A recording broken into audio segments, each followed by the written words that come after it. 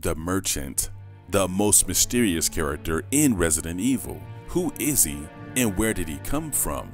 The answer might be right under our noses.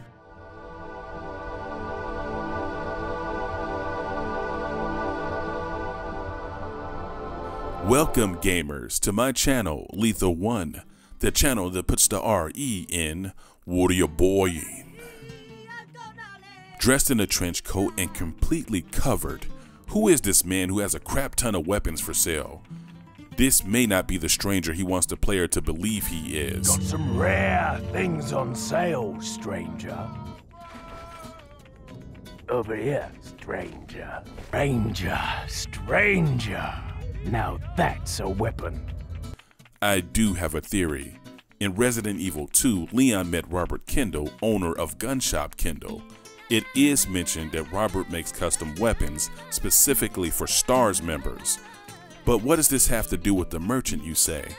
Well, it is true that Robert is the creator of the custom weapons, but he wasn't alone. There was another man who helped him behind the scenes. Okay, hear me out on this one. The merchant sells Leon weapons. He also upgrades his guns. Now, would you agree that it would take a man who has the skill to build custom guns to have the ability to be able to upgrade guns? Now, to me personally, I feel like they go hand in hand. But you see, Robert wasn't the sole owner of Gun Shop Kendall. Robert had a brother. His name is Joseph. That's right, the merchant is none other than Joseph Kendall.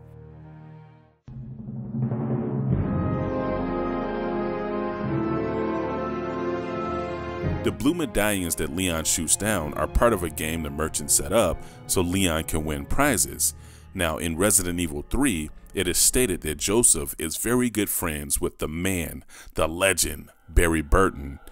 Like Chris and Forrest, Barry and Joseph would have competitions to see who had the better skills with a gun, which happens to take place on Joseph's very own shooting range.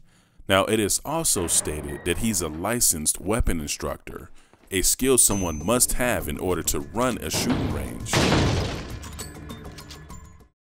So why is he in Spain helping Leon? Leon was one of the last survivors in Raccoon City that seen Robert alive. Joseph would have found out what happened to his brother when asking the other survivors, and Leon breaking the news to everyone what happened to Robert could have sparked a fire in Joseph to help the BSAA or other teams against BOW companies. And Joseph probably knew that Umbrella was to blame for the Raccoon City incident and knew Leon would go against the company, so he felt obligated to help him. As a matter of fact, if you zoom into Leon's gun, it does read Kendall Custom Shop, which we know Robert could not have made this gun. He was already dead. Joseph knew that Leon was on a secret mission because he's the one who made the gun. He could have also asked Barry. Why the disguise and the accent? Leon is on a secret mission that was not meant for the public to know about. So if the government found out Joseph took it upon himself to help Leon, he could have been punished for his actions. Now let's say the mission went wrong and Joseph caused the death of the president's daughter, he would have been screwed. You have to remember that they're being monitored by that hot girl with the glasses. Now, it is entirely possible that Leon knows that the merchant is Joseph because Leon never questions this guy. He just appears out of nowhere.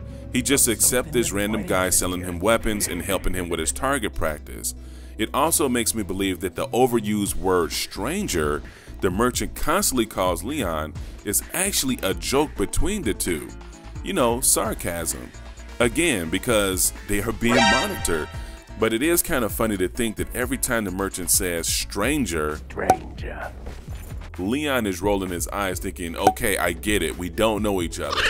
That's hilarious to me. It also makes sense because a lot of the times the merchant says stranger, then he does that weird laugh thing. Is that all, stranger? Is that all? Thank you. How did Joseph as the merchant find the village? Possibly he followed the police car at the start. We do get a few cutscenes that indicate somebody was watching them from a distance when the cop was taking a piss. It is implied to be one of the villagers, but it might just be the merchant. And perhaps those blue medallions that Leon shoots at the start are some form of communication that will give the location of where Leon is, so the merchant will always know his location. Why does the merchant look infected? And this is the only flaw in my theory. I generally can't think of anything that would fit the theory as far as why he is infected.